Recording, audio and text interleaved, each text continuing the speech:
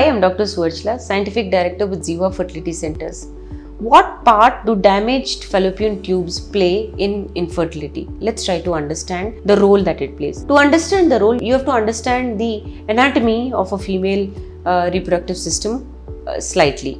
So there is a uterus, and on either side of the uterus are two ovaries, and connected to the ovaries are two tubes. Now this is not like a tunnel where the egg is released from the ovaries and it goes into the tube. It is like an open end. The tubes are open ends over the ovaries, and once the egg is released, by the action of the end of the tube, the egg is pulled inside the tube. Now the whole action, the whole play, the whole role play is happening inside the tube, as in the egg and the sperms meet inside the tube. The fertilization of the egg and the sperm happens inside the tube. The embryo is formed inside the tube on day 2, day 3, day 4, and on day 5, at which stage it is called a blastocyst, the embryo reaches the uterus and it implants there. So from this you understand the tubes play a very important role in pregnancy, and if the tubes are blocked, whether it is one tube or both, chance of success does come down.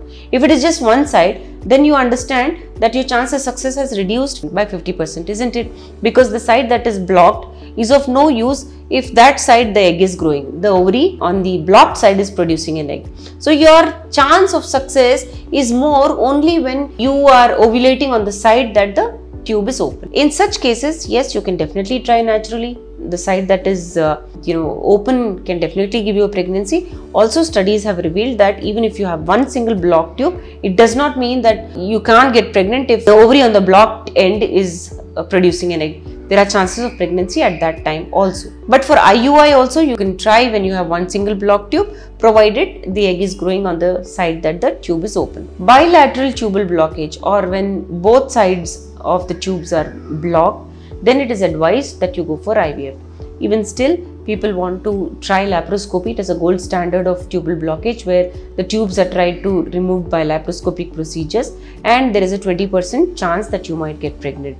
If not, you can go for IVF. The success with tubal blockage depends on what kind of tubal blockage you have and if both the tubes are blocked or not. So there are some important causes that we should talk about. Pelvic inflammatory disease, an infection of the uterus and fallopian tubes due to chlamydia, gonorrhea or other sexually transmitted infections. Previous surgery in the abdomen or pelvis, including surgery for ectopic pregnancy in which a fertilized egg implants and develops somewhere other than the uterus, usually in the fallopian tube, can also cause blockages of the tube and therefore result in infertility. So these are a few causes of tubal blockages or tubal pathology due to which you may not be getting pregnant.